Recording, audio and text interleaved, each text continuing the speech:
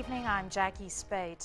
The Fiji police force has today admitted it doesn't have the appropriate skills to deal with children during criminal offences.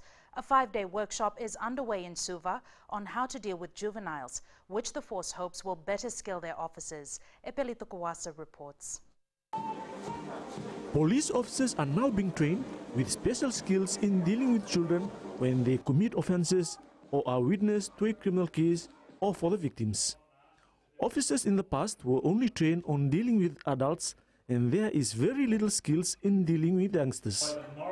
A 5-day workshop is currently underway to train officers to better deal with juvenile cases. So when a child walks into a police station, again, as I said, a victim, a witness, or an offender, the police officers must have the right skills in dealing with these children.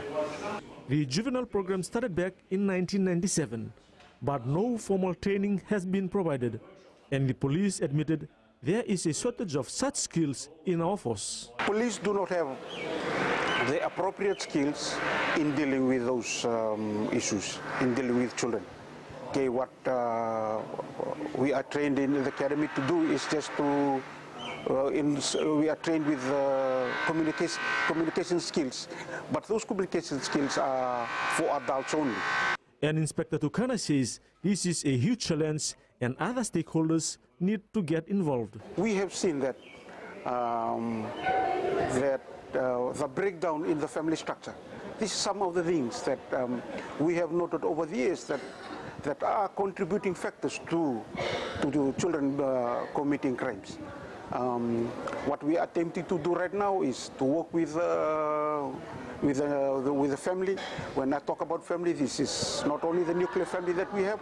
We work with the extended families. After the workshop, there is hope that officers will get the right skills to safeguard the children. Epelito Kawasa, FBC News.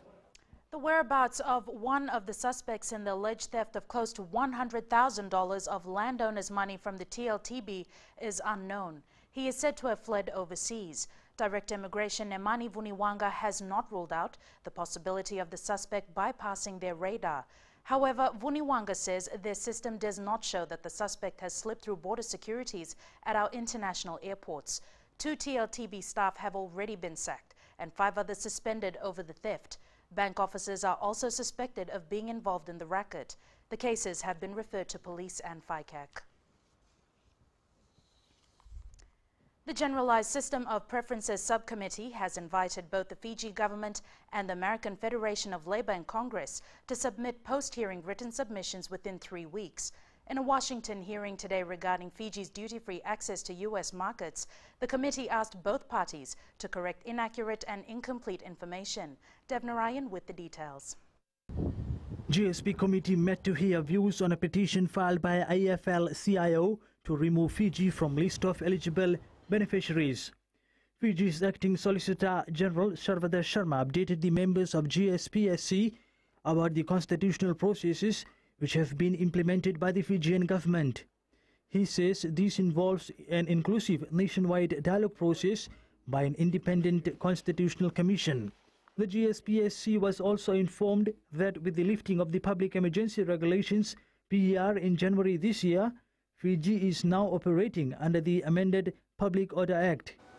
Sharma also informed the GSPSC of the recent VKS-related reforms, which includes the implementation of substantial income tax reduction for VKS, a National Employment Center, a soon-to-be-established national minimum wage rate for Fijian VKS, and a no-fault compensation scheme for injury at work.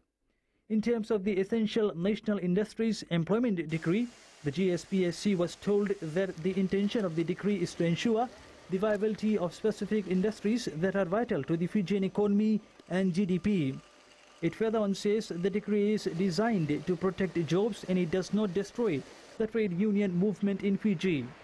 It was also stressed under this decree, workers continue to have fundamental rights, including the right to organize from unions, independently vote for representatives and collective bargaining. The Fijian government says if GSP were lost, 15,000 workers will be laid off and it will adversely affect 75,000 Fijians. Dev Narayan, FBC News. 19-year-old Maris Brothers High School student Wangavothe Tumbuka appeared in the Suva Magistrates Court today. Wangavothe faces charges of serious assault, which resulted in some of the Suva Grammar School students being injured. He went before Magistrate Janaka Bandara in his school uniform and was accompanied by immediate family members. No plea was taken.